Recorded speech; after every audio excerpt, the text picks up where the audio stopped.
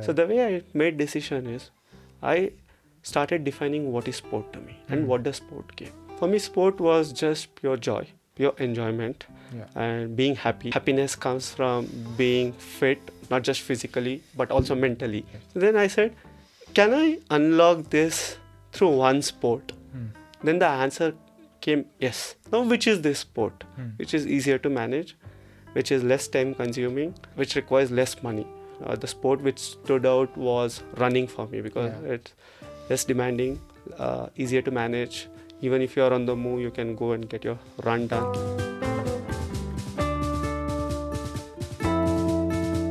We all should erase that fear of failure in life, because today, if you ask me, that's the fear we all sit at. Because it's also especially because athletes will always get this high by winning. That's how athletes are made, right?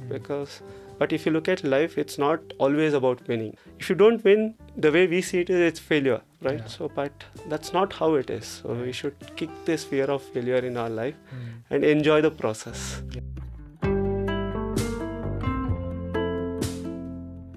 Decision was largely triggered by my own personal and the professional front, because on the personal front, I was taking my family for granted, because you're devoting your time to your sport, you're devoting your earnings to your sport, and at this cost somebody else is suffering. So that's one realization. Second thing, as you become matured in your profession, your priority changes. So I had moved away from corporate life. I had just stepped into a startup life.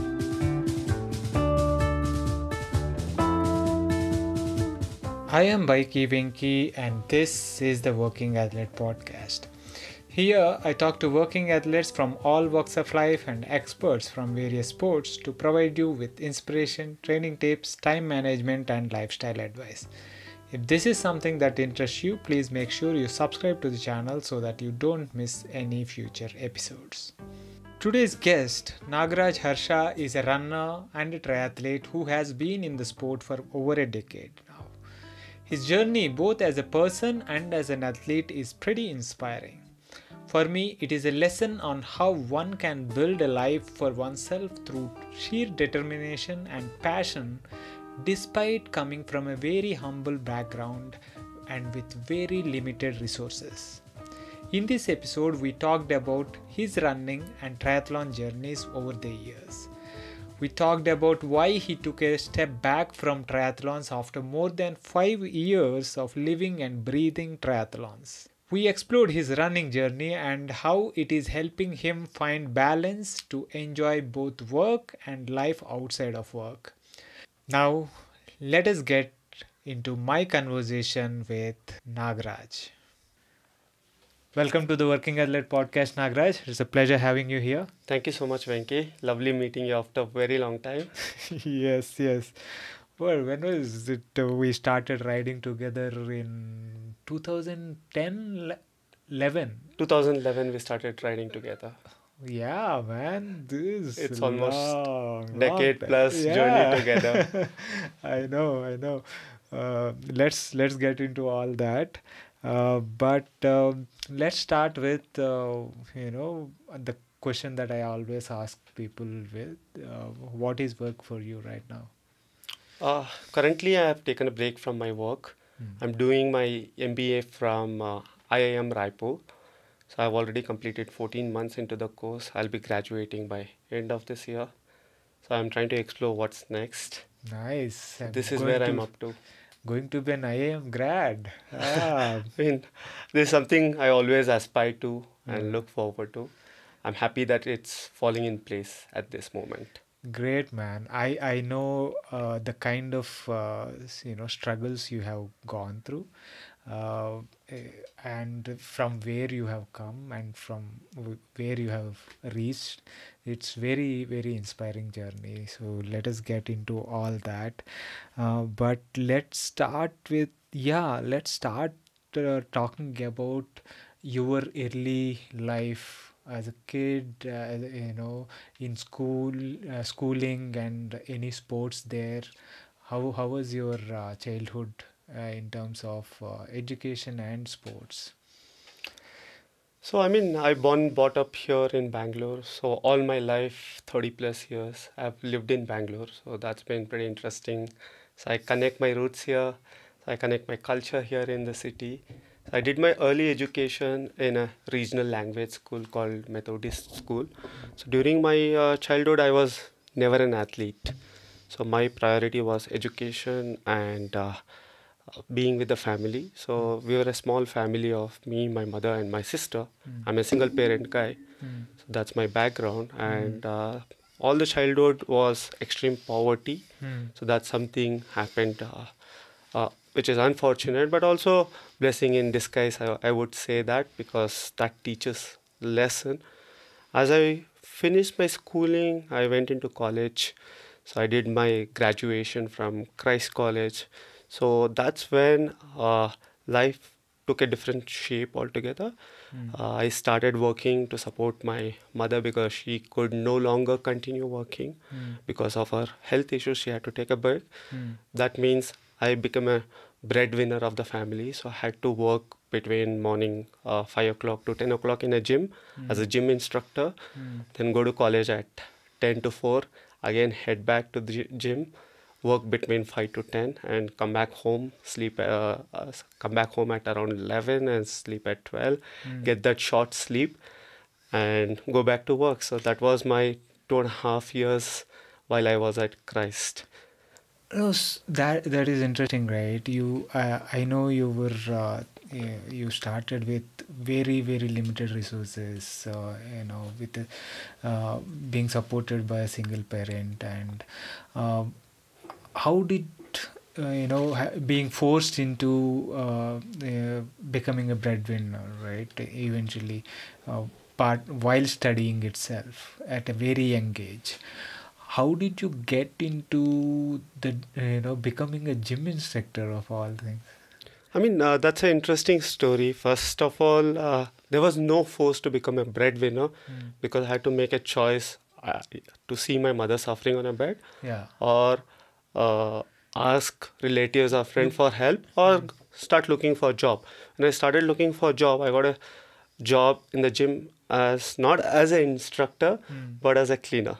Okay. So first 1 month, all I did was equipment cleaning and observing people, how do they train and how athletes get trained there. And later I was under the mentorship of the gym owner who himself was a bodybuilder. So he started mentoring me. Slowly they started handing over one athlete after other athlete. And I ended up spending 2.5 years of my life while I was studying at the gym. Right.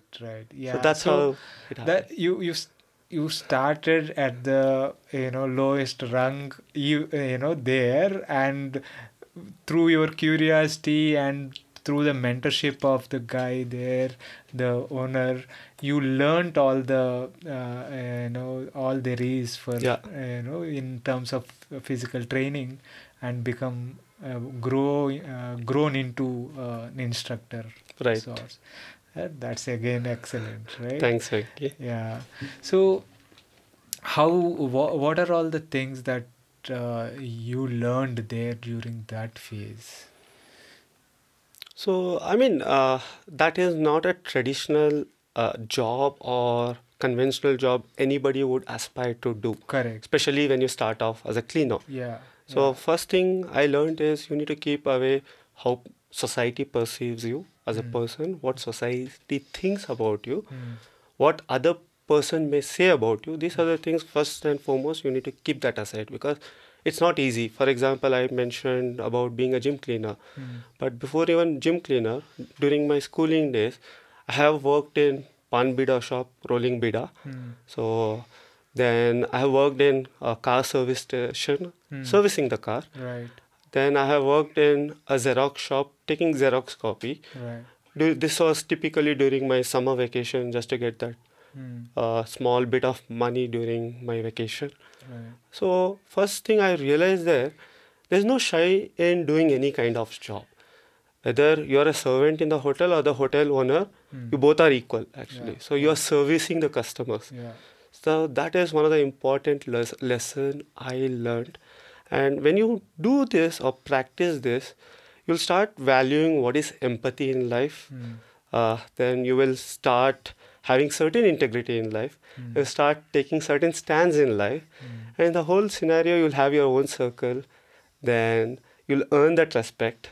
And you, at some level, you are inspiring other person. There's always someone who will be looking at you or getting inspired from you. So these are the things which really made me realize. Probably I didn't realize back in days, but if I look back, maybe that has changed my life. Definitely, yeah. So the dignity of labor is one thing, but all these experiences that you had from your childhood would have meant so much in terms of how to interact with other people, how to respect and gain respect and trust through the years, right? So that definitely kind of shows in the way you have evolved as a person over the years.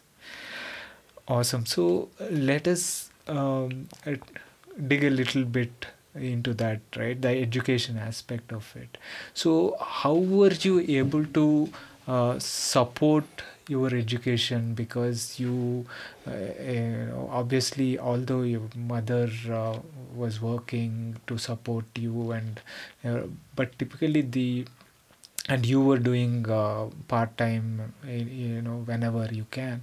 But was it enough for supporting your education throughout? How was that? So if you look at my mother's earning, her first job into her first year, she was earning only 200 rupees per month. This was in early 90s. Right. Then when she left her job, that was probably in 2007. So her last drawn salary was 5,000 rupees. Imagine in 2007 running a family of 2 kids, taking care of their education and household expenses, paying rent, because we never owned house in Bangalore. It's never easy because 5,000 in 2007 is meant nothing. It's peanut, right? So fortunately, all my education since my schooling days to my graduation was taken care by institution called Compassion International.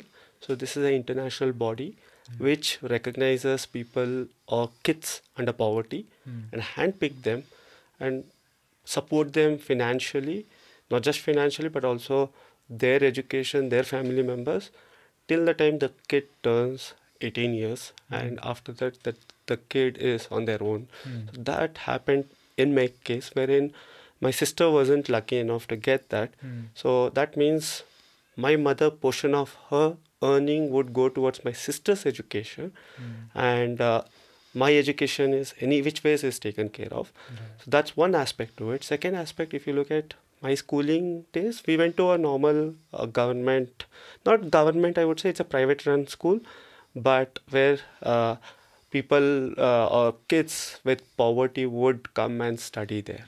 So that means, example, when I did my 10th standard, my fees was only 190 rupees per year. That's it. That would cover entire examination expenses, the books, everything else. So rest of the expenses are covered by my sponsors. For example, my daily meal, uniform, books, etc. was all funded by Foreign Institute. So that means it was fairly easier to manage the education expenses. However, on the life side, the way we spent our childhood is, I remember we could afford only one-time meal, which we would get it from government-run provision store, having a ration card in hand. So many a time we would skip our breakfast or dinner, depending on what meal we could afford on that particular day. So at least when my mother gets her paycheck, the first 1 week we would eat 2-3 meals very comfortably. From there we will start cutting corners. So I would fairly say that it's a little bit of compromised life. But having said that, I think that life meant a lot to me. Definitely, yeah, definitely. But you know, coming from that that stage to where you are now, I through the years from the time that I've known you, I've always you know, seen you with a smile, never giving any other impression, never throwing tantrums or anything like that, but with a smile, with compassion for others, and that can do attitude towards anything that you have taken up.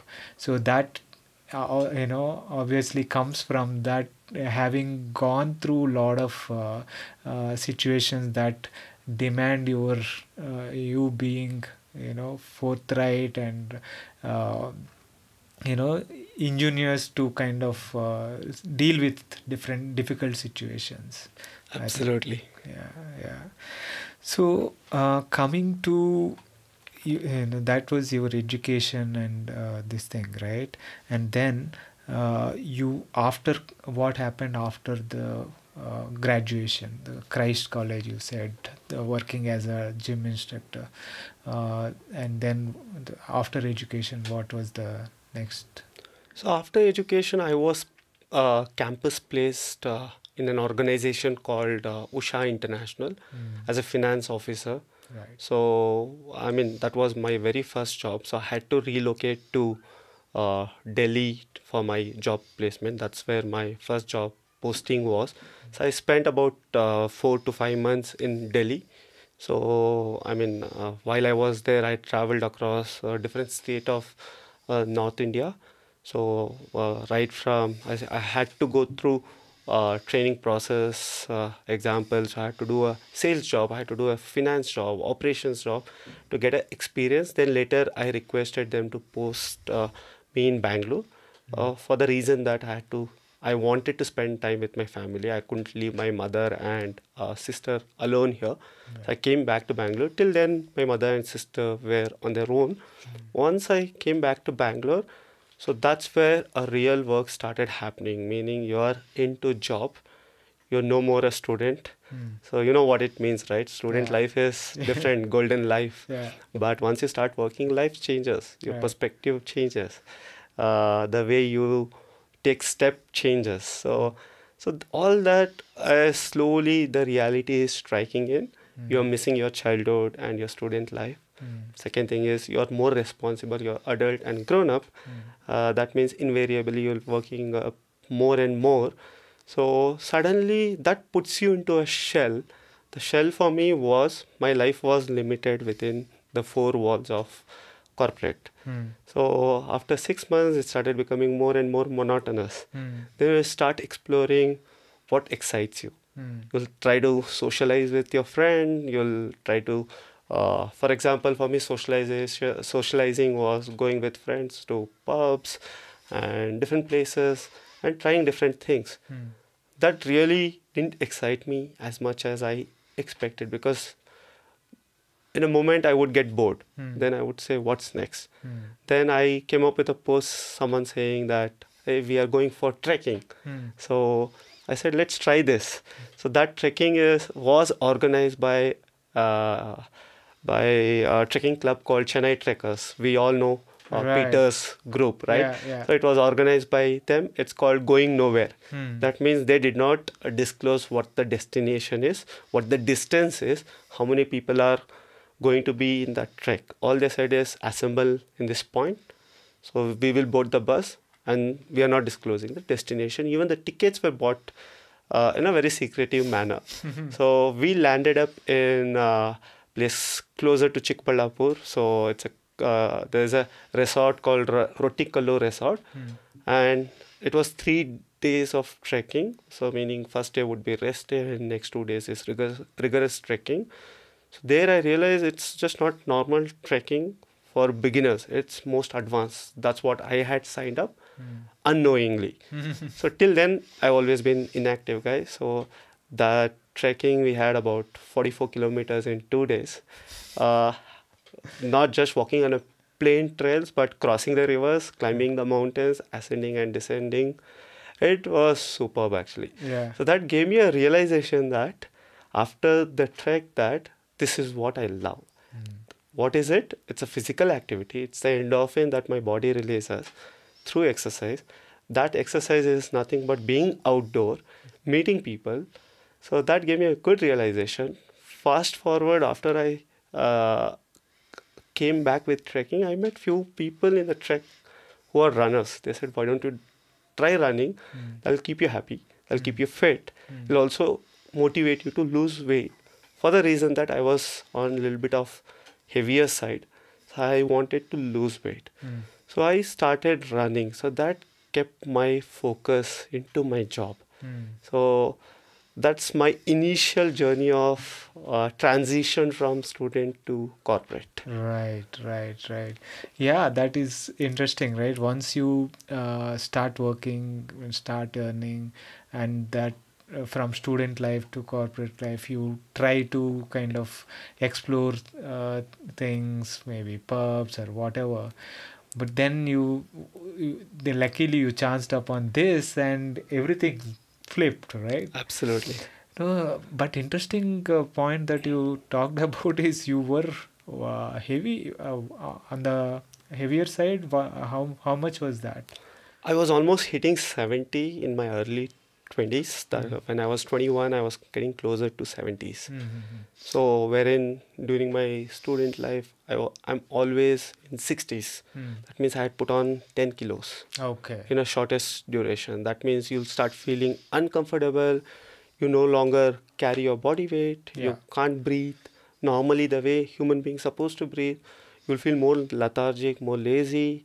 You lose focus. So these are the behavioral changes I started noticing while I started working in corporate. Right. So from then on, how did it progress? You came back from the track and someone suggested running. So how did that progress from there? So for me, running was something to keep myself active on day-to-day basis. So I started running thrice a week. So initial journey was starting off with 5 kilometer run. I would wake up, whether I didn't have any friends to go for running. I would just simply wake up, go to Lal Bagh, do quick 5 kilometer and come back home. And I kept doing the same thing over again and again. So while I was doing that, I wanted to progress from one distance to another distance. I started chasing that distance. For me, after I did 5 kilometer comfortably, I wanted to go to 10K. And this is not chasing races, but also my own goal. So because when I did my first 5K while I was at corporate, I had not done any sports formally. I barely did any sports in school also, college as well. College, only one incident where I remember I was being challenged by a friend to do a 5K run on a track. This was on athletics day. So I was the last one to finish. It took me about 30 minutes to complete that 5K. And I was dead after that. Versus the first guy who finished 5K in 18 minutes. That was a difference. So they had to literally chase me off the track to prepare the track for next event. Right? So that happened. Then from there to when I started pursuing sports as passion, I had to start focusing on the progression. So progression also comes from being consistent at it, being very goal oriented and focused person. That's something I lack. I'll speak about it later. So, but I feel the consistency, focus, discipline comes once you have some kind of race in place. Then I started picking races. For me, very first race was TCS 10K in Bangalore. So this was in 2011. So I picked that race. I started training for it. How many months after you started running was this? So this was, from trekking to running, all of that, I had good 6 to 8 months of practice. Good Not that I had a very formal approach towards training or formal understanding towards training, but the intention was to complete 10K comfortably. So that would give me a satisfaction of achieving my own personal goal. So that's how my running started eventually. But as I kept running and running, I kept meeting new people. New people would share their desire, their goal, their journey, and you get inspired. Then I picked up cycling, from cycling to triathlon. Right. Very interesting. So that 10K that you signed up, the first 10K, TCS 10K, how did that go?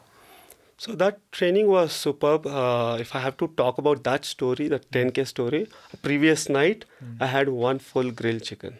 Okay. My stomach was heavy. That obviously didn't get digested.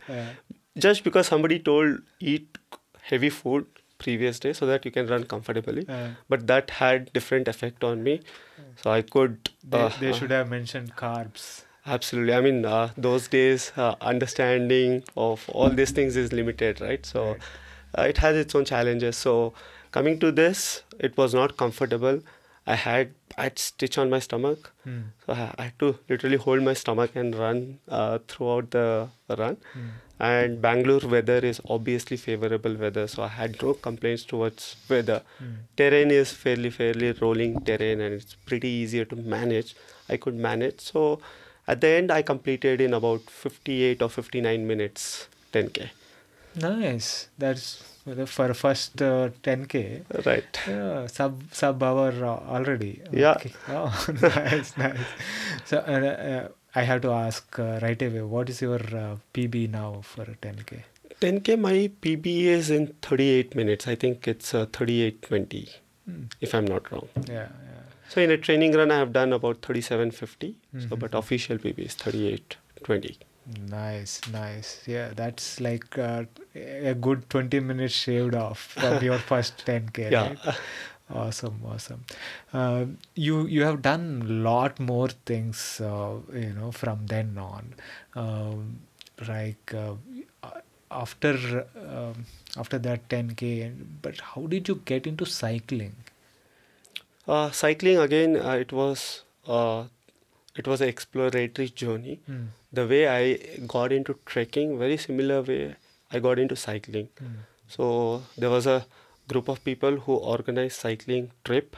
So that time when they organized cycling trip, I had no cycle. So my previously owned cycle was gifted by my gym trainee. So I used that cycle for my college commute. And I used that cycle for one of my Nandi ride where I got mugged.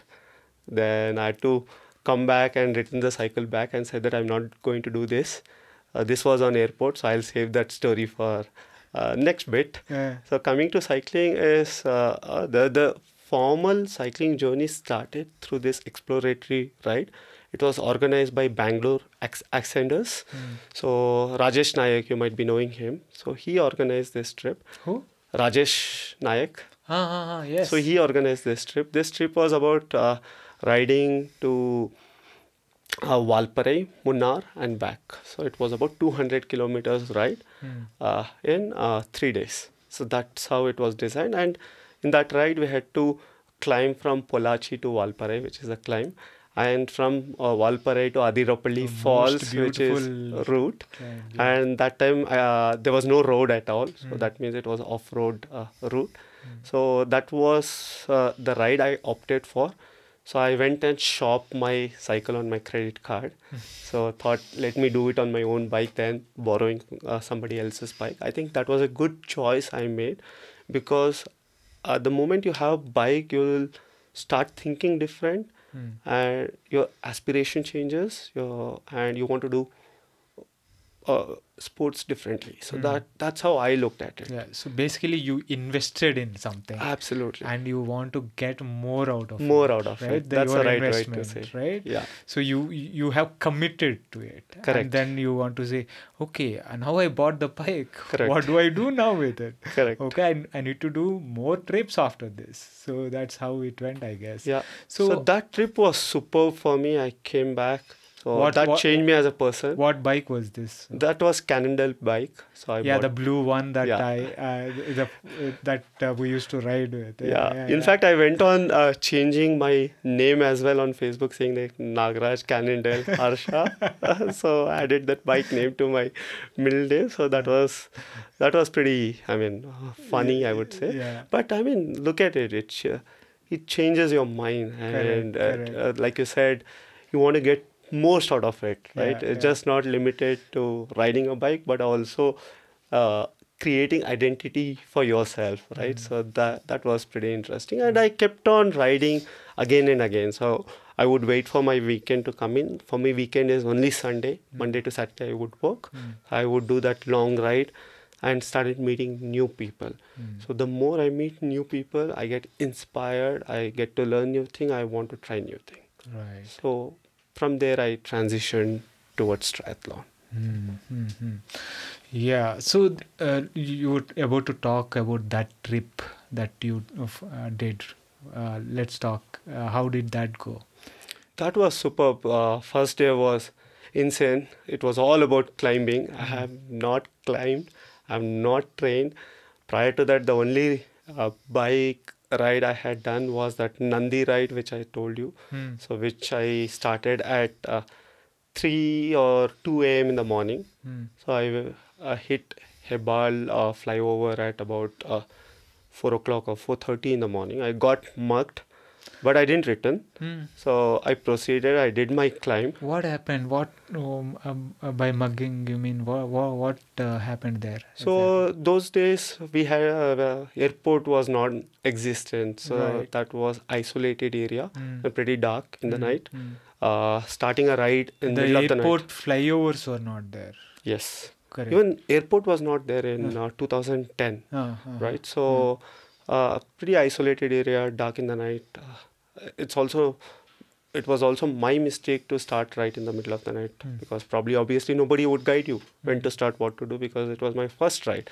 So I got inspired reading few blogs where Dipankar would ride and few other folks would go for night ride in Bangalore. So that's what people would do back in days. Not anymore, I believe, but there are few people who would still do it. So I opted for night start and I got mugged. A couple of guys came in the bike. So they opened their knife. One kept a knife near my neck, another one held it near my stomach. I couldn't move. So when they mugged me, they got only 100 rupees in their hand because that's the only money I was carrying. And I had 500 rupees black and white phone, Sony phone. So they took that away and they returned the SIM to me. So that means my pockets were empty. But the desire in heart was to go and complete the fire to complete Nandi was in me. I went on. I climbed Nandi in about 47 minutes with 2 breaks.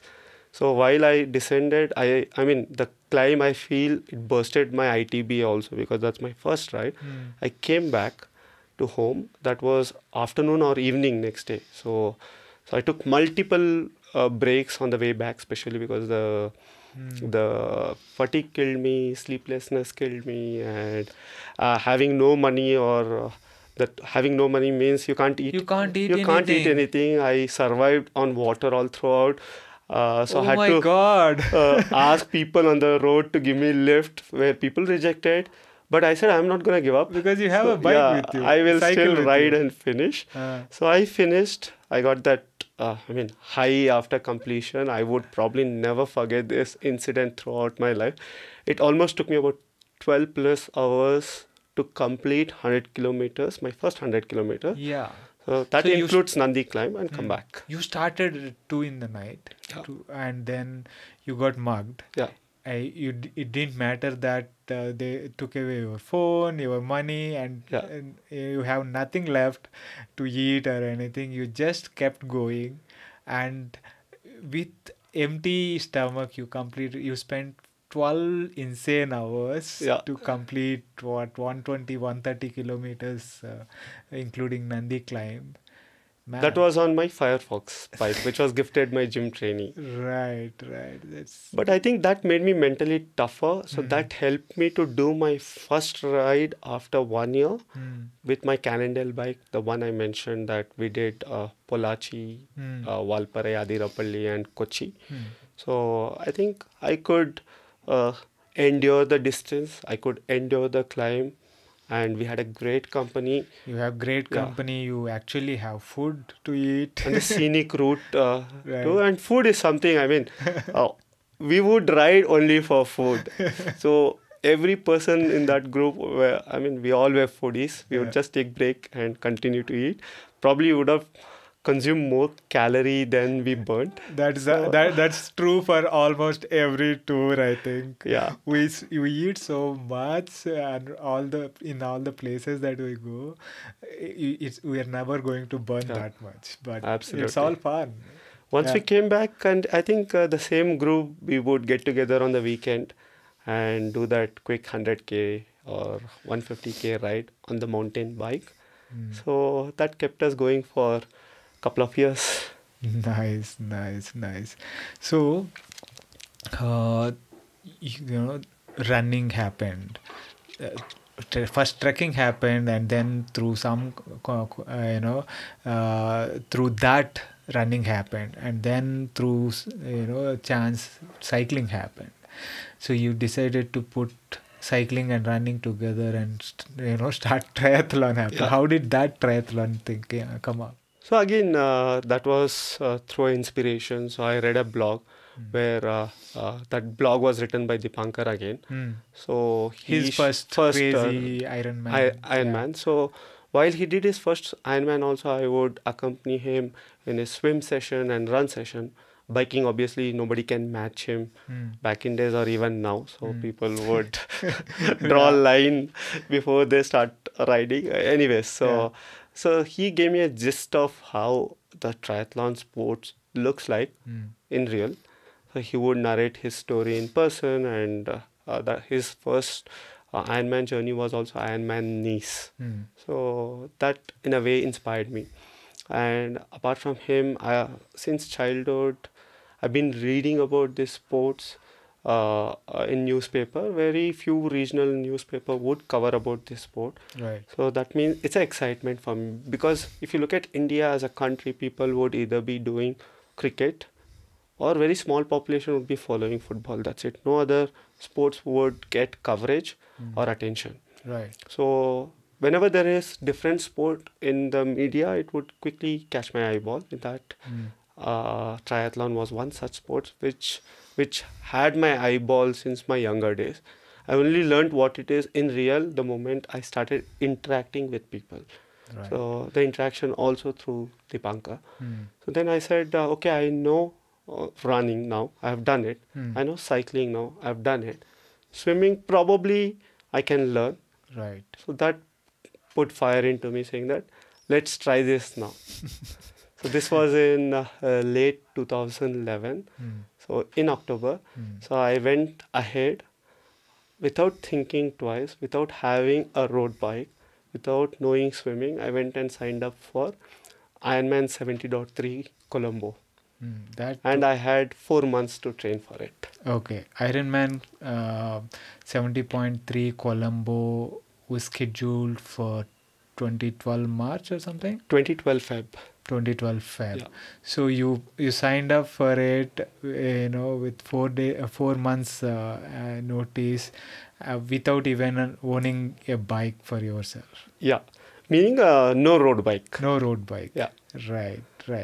So how did that preparation for that and that event itself, how did that go? So if I have to build an analogy to it, it's like a common man going and buying house which he cannot afford, and once you buy it, your ass is on fire. So you have to work towards clearing that loan, meaning you have to become disciplined first, and you'll strive hard to keep paying that dues month after month. For me, in my case, it was same. I opted for something which is unknown to me, unexplored, and expensive for me. So, but there's a desire to or aspiration to do that sport. Right. So that kept me going. So I went and bought the road bike. So my first road bike was Bianchi. So Niron 7. I still remember the model. Right. So I paid about 27,000 to that bike. So I trained on that bike without any cleats. So I mean, I could complete my Ironman using the same bike. So my shoes were borrowed from my friends. That's my running shoes. Then swimming is something I learned in shortest duration, because I was never a swimmer in my childhood, or never learned to swimming in childhood. Meaning this sport helped me to learn this new sport, which is swimming. Right. So the way I did that is I put plan in place. I had full-time job. I had couple of hours in a day where I can do 1 or 2 sport. For me, I would just pick one sport at a time in a day. and practice it. Meaning morning, on one of the day I would go for a run. In the evening I would go for swim. So that was in a public pool. Then riding is always on the weekend. That's only on Sunday. So I thought this could help me. And when I started doing that, there was no formal coaching, or there were no coaches also in the country. So what I would do is I would simply log into internet and start reading the blog, which is written by Westerners or few Europeans or Australians, and pick knowledge from there and start implementing on your own. Right. That means it's simple trial and error, and keep learning through the process. Right. And there's also a little bit of customization, which is to Indian environment or culture. Correct. That means you'll customize your training according to the infrastructure you have it here. You'll customize your diet according to your body type and food habits here. So that's something I learned through reading. Again, with a desire to read and learn, self-learning, I would call it. Yeah. And kept practicing. So the beauty about the more and more you practice, you'll start learning. And you'll start believing it's going to happen. Yeah. So, but it's all new. One new sport, two sports that you have learned newly, but you know how to do it. So, and a lot of knowledge from the internet to kind of build your own training plan, when to do what and all that, right? And you landed up at the start line of the Colombo 70.3. So how was that experience? I mean, starting, I remember we traveled to Colombo in a group of, with a group of friends. So my friends were kind enough to accompany me during the journey, and with the plan that we would do a road trip across Sri Lanka after my Ironman journey. Nice. So in that sport also, there were 4 Indians apart from me. So then that means you can imagine total Ironman athletes or triathlete in the country were less than 10 people in 2012. So there were 4 other people. It was good to meet Sunil Menon, Amit Samarth, and a couple of other guys at the start line. So that's where our friendship started with them.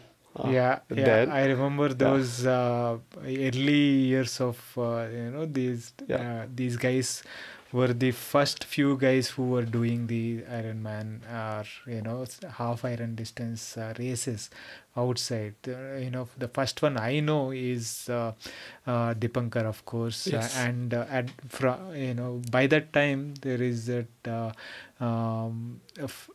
the lady from Chennai who already done a few. Anu Vaidyanathan. I know Vaidyanathan.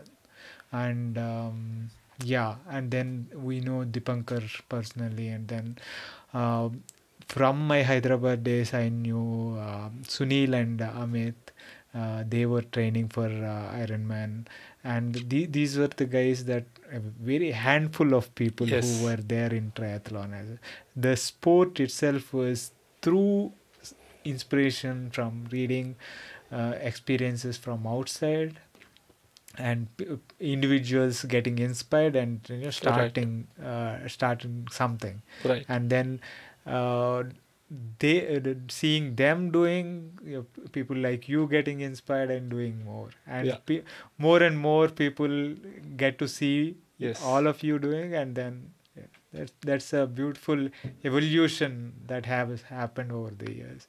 But continue with. I mean, speaking about the start line experience, I mean, butterflies in my stomach. So a lot of excitement where you meet hundreds and thousands of people from different continents and countries. So that brings in altogether different level of energy. So I mean, that was about the race. So for me, the swim was most challenging part in the race. I took about 1 hour, 1 minute to get out of water, wherein the cutoff was 1 hour, 5 minutes. So I was the last but the one to get out of water. Okay. Then cycling was fairly manageable for me. I would not say easy because I took about 3.5 hours to complete the 90 kilometer, 3 hours 20 minutes to be precise. Right. 90 kilometer. That means I was Pretty okay decent. with it. Yeah. And the most I enjoyed is running after swimming and cycling. Reason being, I took about 2 or 20 minutes to do half marathon. Mm-hmm. So that puts the entire race completion time to 6 hours 37 minutes. So what I enjoyed the most in running is that gave me different high, because I have never run half marathon in my life. So I did official half marathon in an Ironman 70.3. So that's one way to look at it. The suffer you go through after enduring two different sports, especially in running, because before running you've done cycling and Swimming and cycling. and Yeah. you have endured that pain, because physically body shuts, but mentally you don't give up. Yeah, nearly And 4 hours already absolutely spent there. Yeah. And you keep yourself busy. When you're keeping yourself busy while running, your mind is struck by zillions of thoughts. But a fellow athlete who's right next to you, who's running, will motivate you. So I had a great company on the run.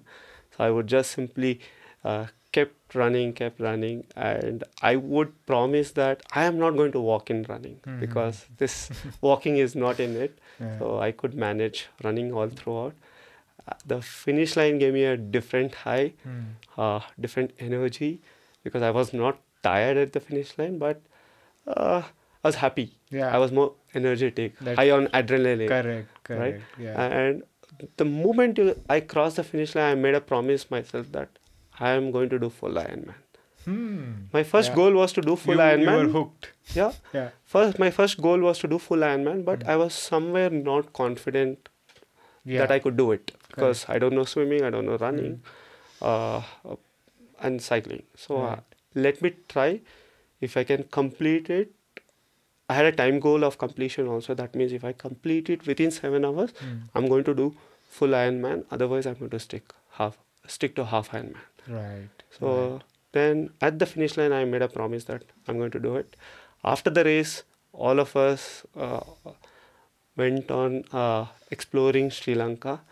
So, I mean, that was fantastic. That is something I kept doing after every Ironman. For me, Ironman is nothing but go race after race, explore the country. Right. Yeah, that's a beautiful way to see different countries, right? Yeah. See different places. First, you get there, the destination you pick based on the event that you want to do. Yeah. And then explore the place once you get there, once you achieved your goal event. And that is something that I'm guessing also got inspired by Dipankar in a way, because he's in a different league, right? He just goes on bike packing after the event. Yeah. So he has done crazy. He has done after almost every Ironman.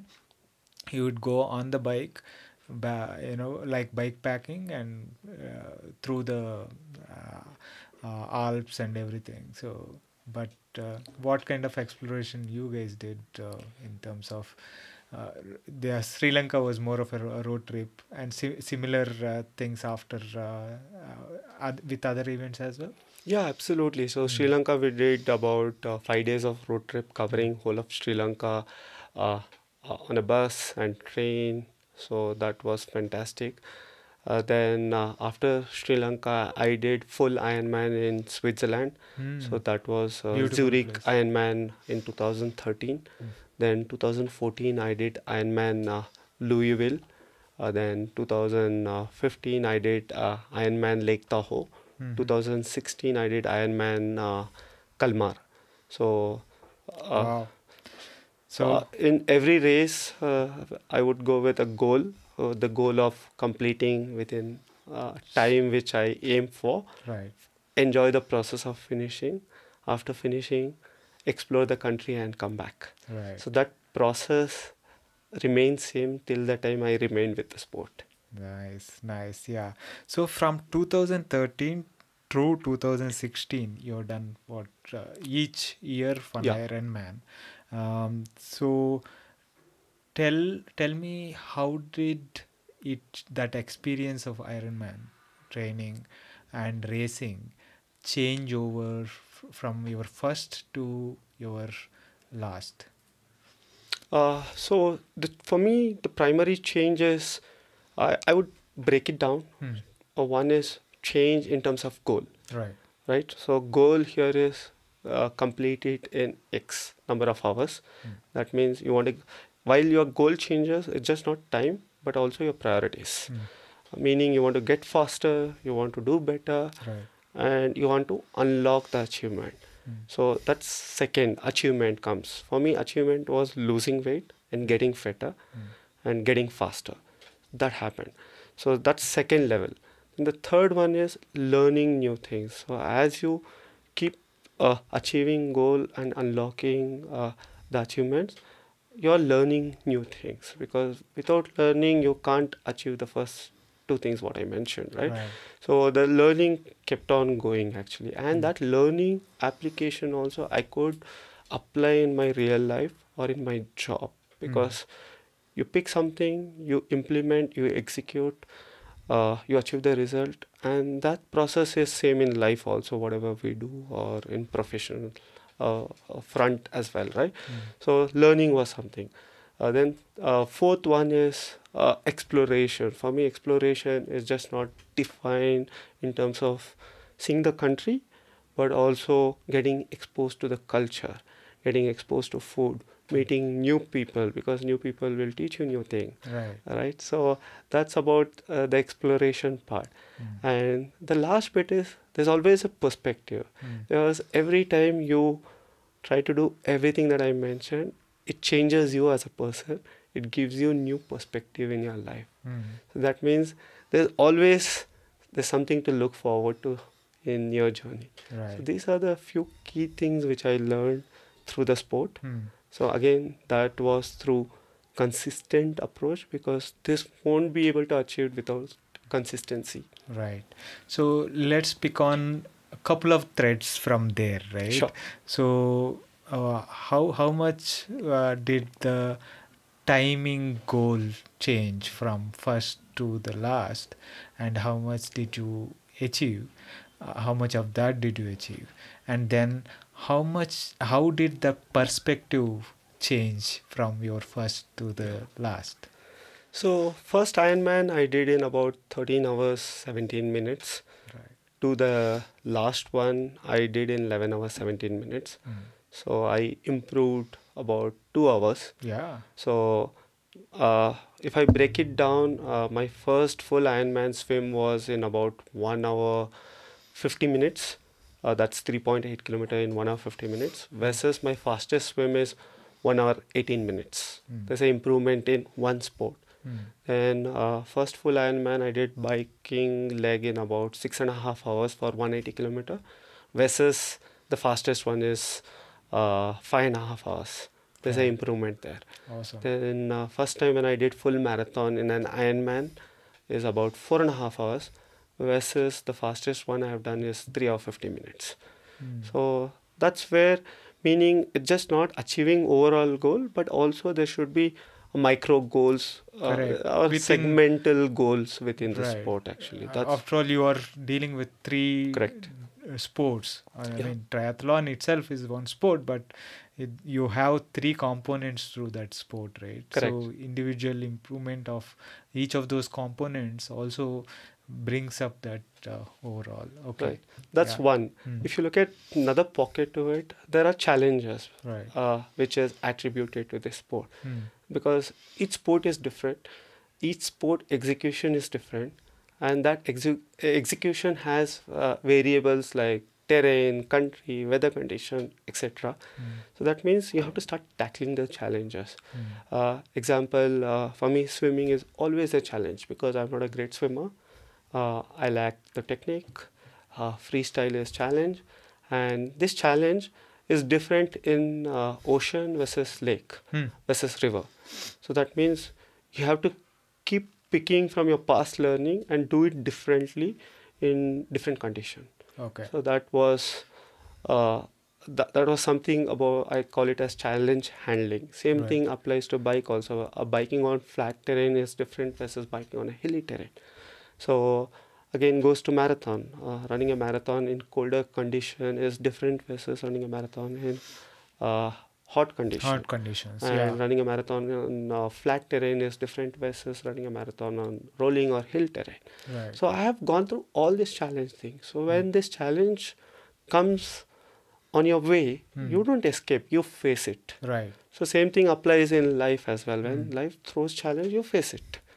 You don't run away from it. Exactly. And we all will struggle at some level, because at the end of the day, we are human beings. We are exposed to convenience in life. So you get that temptation to find a convenient way in any manner. Right. But I would always look at from facing it. Yeah. But at times I falter it too, right? So Man, you if you don't falter, you become an automaton, right? You become a robot, not human.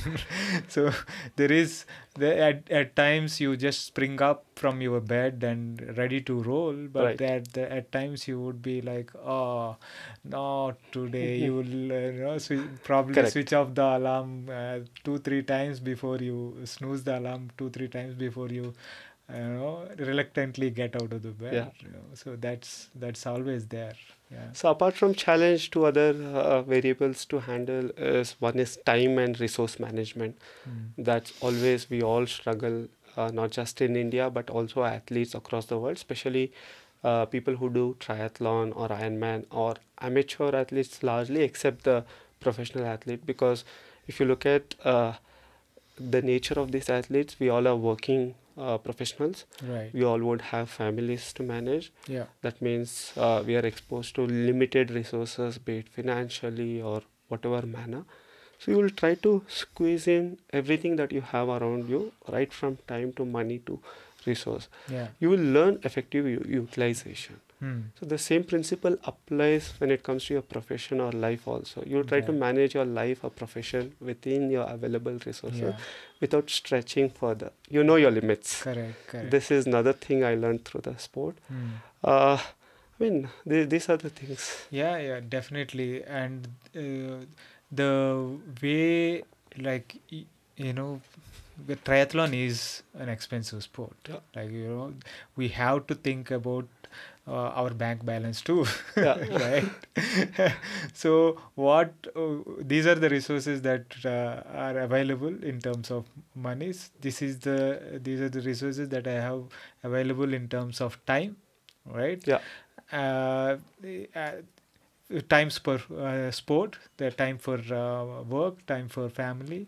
So out of this, with these resources, how best can I utilize and make the best out of it? Absolutely. There is always that fight. Maximization, right? Yeah. But the beauty about it, when you try to maximize it, the result is always satisfactory, irrespective of whatever it is.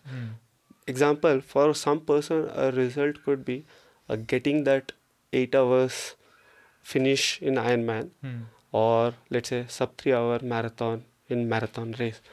That gives, that person will be getting some kind of high through that. Right. Wherein the person who finishes in 16 hours Ironman or doing 6 hours marathon will be getting a similar high, actually. Right. The way, if you look at this one. So I think that's where ultimate satisfaction or pleasure lies. Because at the end of the day, if you look at human psyche, is we should be happy in the place where we are. Obviously, the result will be improvised with consistent effort, making conscious effort to improve. Right. Definitely. So from 2013 to 2016, you spent your sporting life around triathlon. Then you kind of moved away from triathlon. Was it a conscious decision, and why? So it was a conscious decision. Before I made that decision to take a step back and stop doing triathlon also, I had to take advice from multiple people. So and also it wasn't easy decision to make, because it's very tough to leave thing, because it has become a part of your identity at that point, right? From 4-5 years you have been obsessing over these events and doing sport. And I think at one point I remember from Nagaraj Harsha it became Nagaraj Ironman Harsha. Yeah. Right? Yeah. So it has become part of your identity in a way. So I am sure it was not an easy decision, but what was the things that you went through? So, I mean, the decision was largely triggered by my own personal and the professional front, because on the personal front, I was taking my family for granted, because you're devoting your time to your sport, you're devoting your earnings to your sport, and at this cost, somebody else is suffering. That's one realization.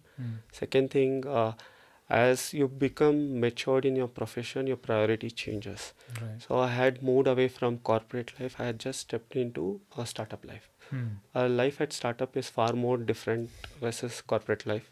Meaning, I was really passionate about building brand Fasten Up. Right. I was fully involved. I had a great team there, great leaders there. Yeah. So you from Usha International, your first job, you moved to Fasten Up. No, before that I was working in Toyota for about 3.5 years. Oh, okay. So I okay. gave So up Toyota job. All right. Then okay. I transited towards Fasten Up. Right. Fasten Up happened in 2016. So up until then I was still doing, I mean, even in Fasten Up job also I was doing triathlon. I continued till 2017. Okay. But as I was continuing, the struggle was becoming more and more, because Right. on the personal front, family demands your time, resources. Yeah. On profession time, your job requires more time. For me, at job, my job was on a moving job, meaning every day you are in different city and constantly on the move, meeting different people. That means it's different lifestyle, different food, not having an access to the resources for pursuing your sport. Right. So when no, it's it kind of makes sense for me, right? You go through different stages of life. Yeah. Right. And at each stage of life, you have to reassess assess what are your priorities at that point of time. And there is also this guilt of, are you actually, like you mentioned, diverting all your resources and energies towards the sport, and kind of neglecting the resources that neglecting family and the resources that you could provide them, be it economically or through the time you spend with them. All this would have a bearing on your psyche, right? It has that guilt might be there underlying at one point, but it will build up, pile up until you said, okay, what it explodes one day. Correct. And like that, along with the demands of a startup life, and that you are really passionate about, not just something that that you are working for some other corporate, that you are you're okay doing well in the job, but not as passionate as something that is connected to sport that you love, and you want to build that brand, right? So I think these two kind of converge together. So just to add it up, few more points here is what happened in my 1S job kept busy. That means I'm happy at job. I'm maximizing my results at job. And people have been backing me at the job. There's no reason to complain. So me as a person also, I want to excel in things which I'm doing, meaning in life or profession or in sport. So sports was taking highest priority at that point of time. Meaning I have to devote my time there and I want to get better. But when things change, I'm not able to give time to my sport. Somewhere that started impacting me on my psychology. So psychologically, I was getting impacted. Right. Meaning, if I would spend time with my family, there is fear of missing out on my sport. If I start living in that fear, that means I would constantly be thinking my performance is going down. Right. I won't be able to achieve my goal of next Ironman. Yeah. And that just shuts me down as a person who I am. Right. And puts me into negative thought. So is in the case of job. If I travel on job, I'm not swimming tomorrow. So I may not be cycling tomorrow. This might have a detrimental effect on my a sport. Right. If I don't do sports, if I don't achieve my goal in sports, I might lose my identity. You spoke about Right. creating your own identity with your sport, right? Right. So all this fear started playing game in mind. So that's one. So then I gotten into deep introspection. What makes sense in my life? What doesn't make sense? What is bothering me? How do I manage? Because running away is not a solution, right? So yeah. then when I did that introspection, I spoke to a lot of people. I mean, fortunately, I got help also to make better decision. Right. So the way I made decision is, I started defining what is sport to me and what does sport give. Right. So for me, sport was just pure joy, pure enjoyment, and being happy. Yeah. Happiness comes from being fit, not just physically, but also mentally, right? So when I understood this, I also understood these are the elements which is taking a hit for not being able to do it effectively. It's just not money, it's just not time over there, right? Because you're just not executing it and you're not attributing that execution result to these primary elements, which is your happiness, your joy, your commitment, this. Right. So then I said, can I unlock this through one sport? Then the answer came, yes. Now, which is this sport? Which is easier to manage, which is less time consuming, which requires less money. Obviously, priority in that, the sport which stood out was running for me because it's less demanding, easier to manage. Even if you are on the move, you can go and get your run done. All you have to carry is a pair of shoes. And irrespective of which city, which country you are in, which time zone you are in, you can still run. You can still manage even with your busiest life, be it on personal front or the professional front. Right. And also that gives you high actually, right? Because at the end of the day, it's all about high we derive through a sport. Right. And this sport also keeps you as fit as the triathlon sport. Yeah. You can achieve everything through one sport. Then the question came, why not to try it? Because if I try this, I can give my priority to my family. I can give my priority to my profession because this sport is not paying me money. Right. So we all need money to survive. Yeah, we are doing just for the love of it. Absolutely. So that love should always remain for the sport. But there should be a very clear distinguish between life and your passion, because passion is always good when it's pursued at limits, not taking to an extreme thing at a cost of somebody else's suffering. So I think these are the questions which really help me to address. Since then to now, I'm very consistent and regular at running, except the cases here and there where I would miss. I would still get similar kind of high while I'm running. I would prioritize, I would plan and execute my running sport the way I used to do triathlon, and this is keeping me happy. So there's always an element of missing the core sport, what you used to love or what used to give you identity. Having said that, I think it's manageable with one sport. You evolve over time, right? Absolutely. You change over time, and your priorities change over time. Like I was mentioning, the stage of life, right? At different stages of life, you would be looking at different things and prioritizing different things, and that is the way. That is just life, right? Example, if you have to create an analogy here, let's look at adult life. Your life as a student is different versus your life as a profession. Then when you're working to when you're stepping into a marriage or family life, and that life changes. When you step into parenthood, that life changes. And as you pass through every stages in life, your priority keeps changing. Yeah. And each of these stage in life will keep giving you different high and happiness. Yeah, definitely. Yeah, Right? definitely. So I think that's what happens in sport also. Yeah. All said and done, there's no regret in every decision you make. Obviously, you started focusing just on running and deriving the same joy that you had for sport, for triathlon. But having made that decision to just focus on running, how did your running change? How did your running improve?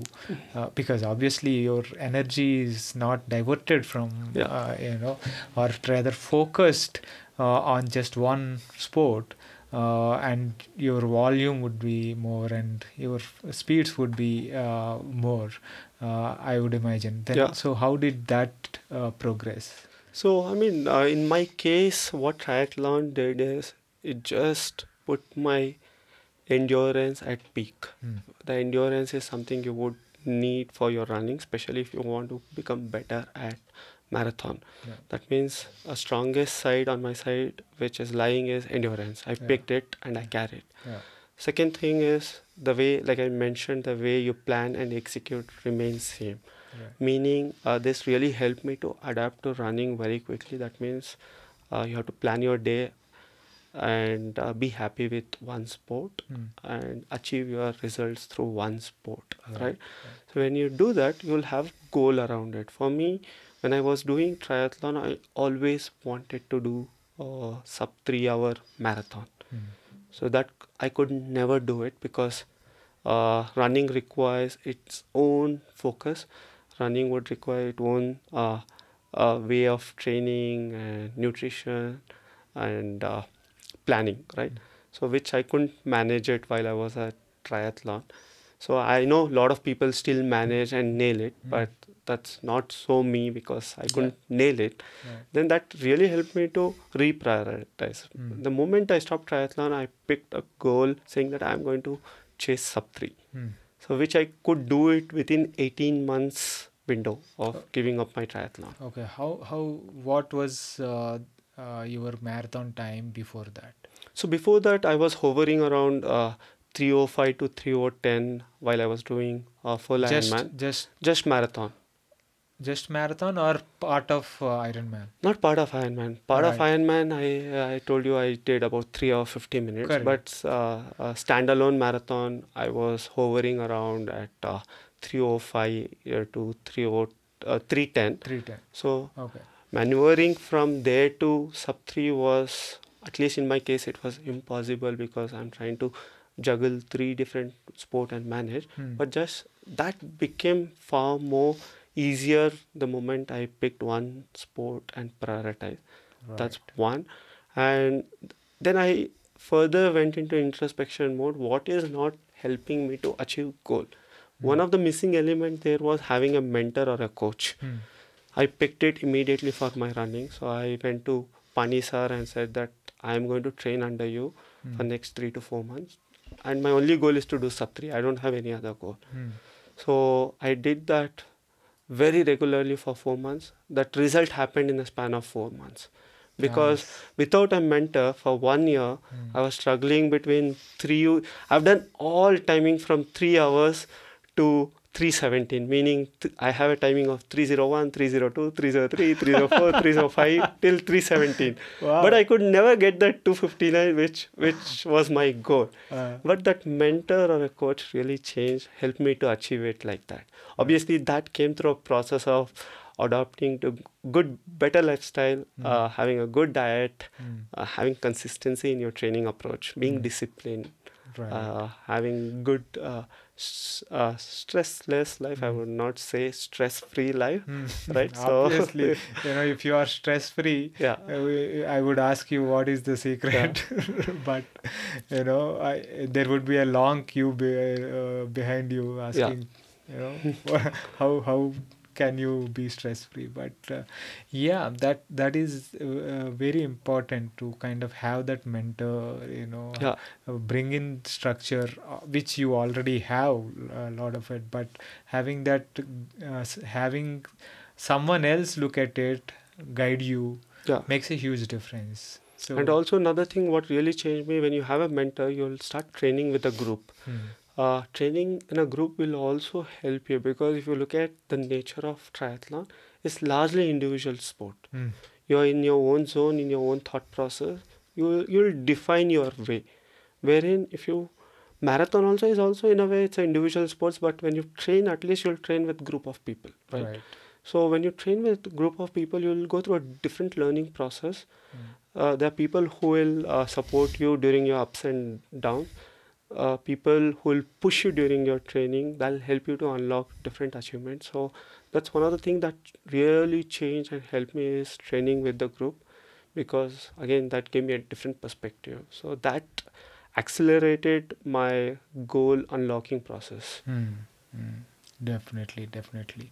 So you, what was your first sub 3, and how many sub 3s have you kind of done? I've done only one sub 3, so I did in 2 hours 54 minutes. That 54? was, yeah. No, not 59. So 2 hours 54 minutes. That was in Delhi. Which year was this? I think this was in 2018. 18. So that also helped me to qualify for Boston Marathon. So.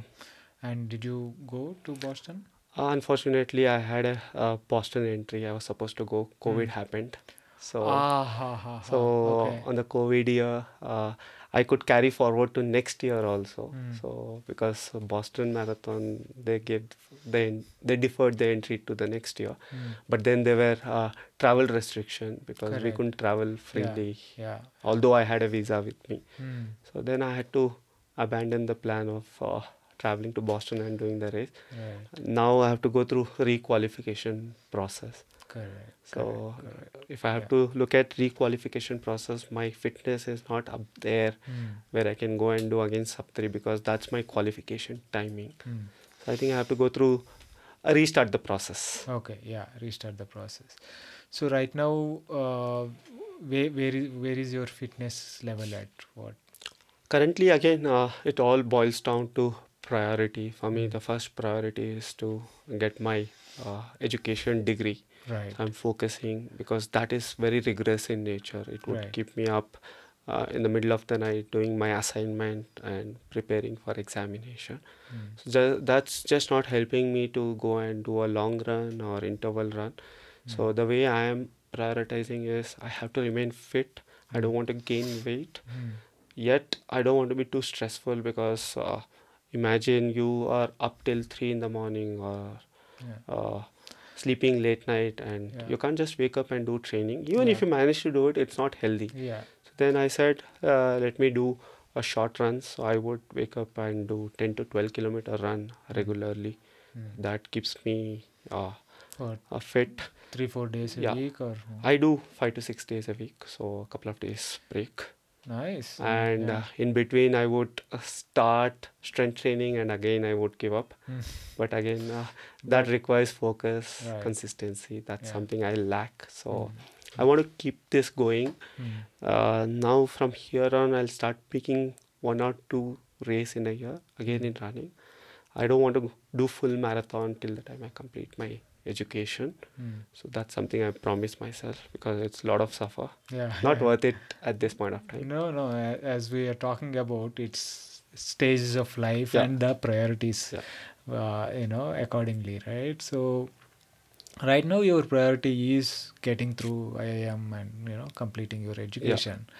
And there is a long life ahead of you, so that's there are more things that you can achieve, right?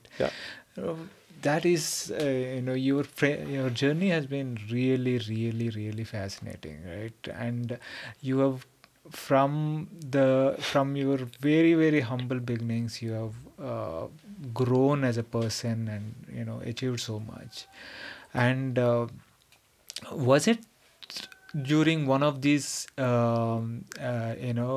events and then traveling that you met your sponsor when was it from US? My sponsors, they are from Canada. Canada. So Okay. You actually went and met them, yeah. right? So how did they they feel when the guy they supported has turned into an inspiring young man like you? So I asked the same question, how did they feel when I met them? So because when they started my education sponsorship, I was in my first grade, meaning I was barely fourth of I was at I was 4 year or 5 year old kid, and they supported me till I was 21. So and they have never seen my face except the photographs which we used to send every year, and we would exchange letters. So so after my education as well, I kept in touch with them.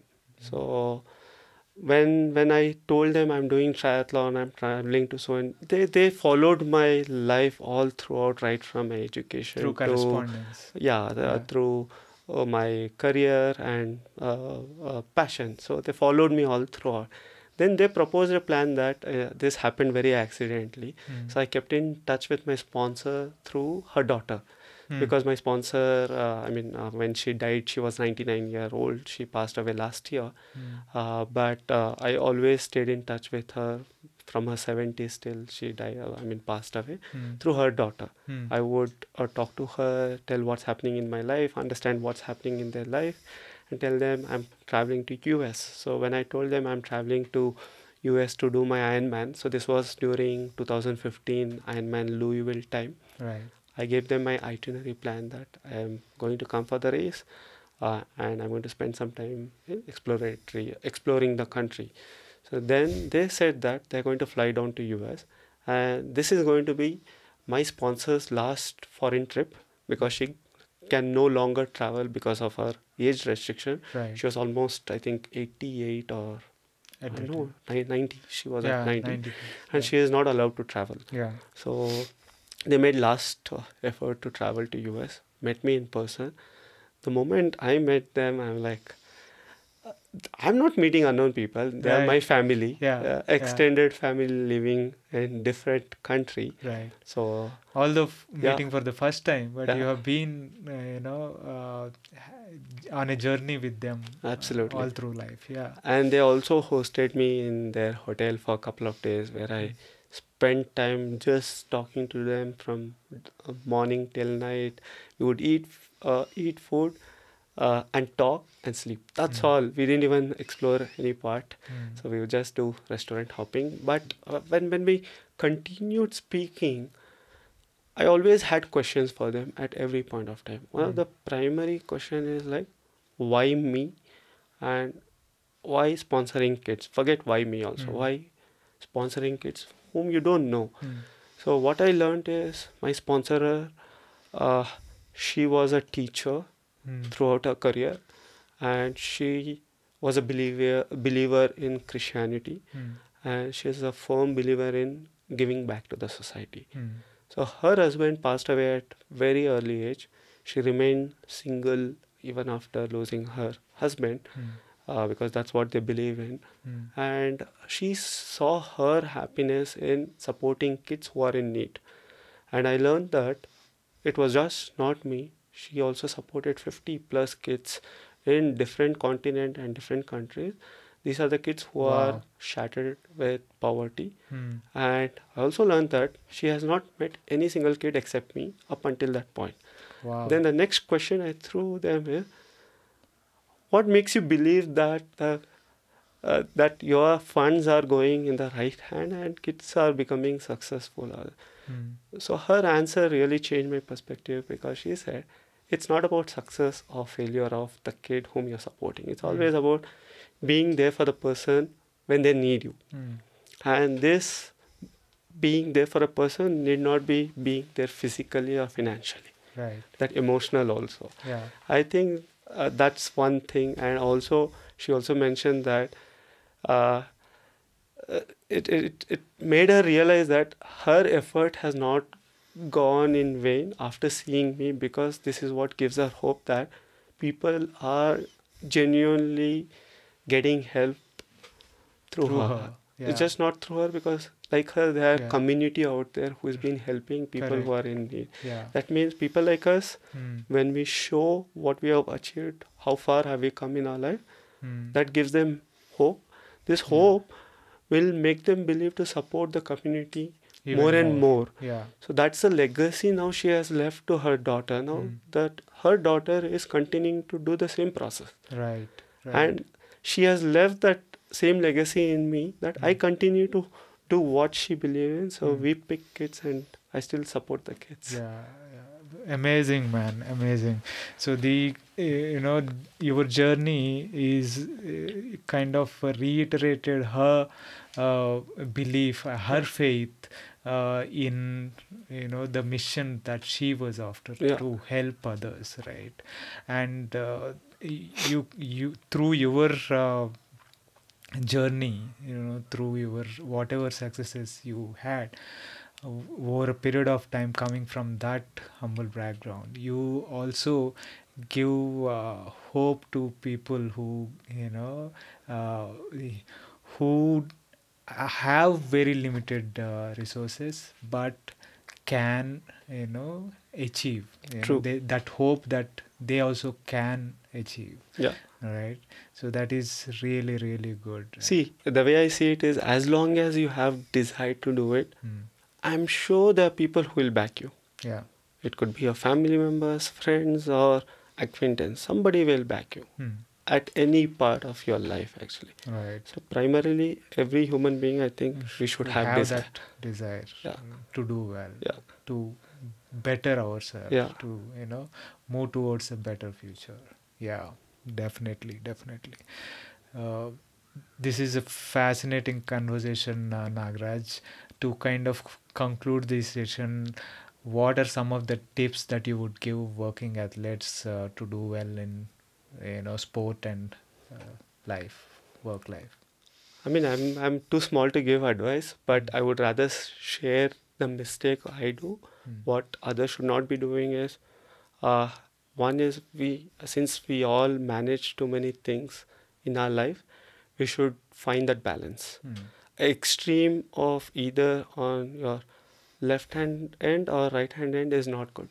Right. Being in a midway, which always make everyone happy around you, which is one primary thing which I realized very late. So that's very important, because I know athletes, it's always a mind game, right? If you don't do it, it'll shatter you. So finding that balance is one key element out there. Second thing is, being consistent at it is very important, because even till date, the consistency is something we all struggle, actually. And for me, it's even more a big struggle, because this is real, right? So, but the way you should do it is, when the struggle is increasing, just go and do the thing for one next day. Right. Because the moment you do it, the one next day will give you hope for the next day. Right. So the next day after next day will continue. So you should keep believing in and be consistent at it. Yeah. Then third thing is, when you always doing all this, just remember people around you and always give it back to people. So this is something we should never forget, because no matter how selfish we are, whatever it is, we should always give it back to people. It could be your friends, family members, or people who are in need for help. So this is third thing which I always firmly believe in. Then when you're in struggling a phase of life, or constantly boggled with thoughts or confusion in life, always seek help. Have a mentor, actually, that really helps. Reach out for help. Absolutely. Be it in life or sports. Let's take sports as an example. When you're struggling to be at it, achieve your goal, the first person you should be going out to is your mentor or a coach, not to somebody else, because you will get rubbish knowledge if you go to other person, right? A mentor or a coach will always give you better things. The same thing applies in life also. When you're struggling in life, go to a mentor and ask help. We should not have that fear of judgmental, because nobody is going to judge. People have less memory in today's world, right? So we should be very open. We should be open about our conversation with a person. I mean, of course, it comes with you should speak to a person where there's a lot of faith and trust in the person. Talk about it, and we all should erase that fear of failure in life, because today, if you ask me, that's the fear we all sit at, because it's also especially because athletes will always get this high by winning. That's how athletes are made, right? Because but if you look at life, it's not always about winning. So if you don't win, it's the way we see it is it's failure, right? So but that's not how it is. So we should kick this fear of failure in our life and enjoy the process. So these are the few key things which I always keep reminding myself, saying that this is what life is all about. Definitely all very, very valid points that we all need to remind ourselves constantly. Thank you, Nagaraj. It's been a fabulous conversation. Thank you for taking the time out and spending the time with the Working Athlete podcast. Thank you for the opportunity, Venki. My pleasure. That was my conversation with Nagaraj Harsha. I hope you enjoyed that. If you are enjoying these podcasts and find them useful, please consider subscribing to the channels on your podcasting app and as well as the YouTube channel. It really helps. Thanks again for your continuous support. See you next week with another guest.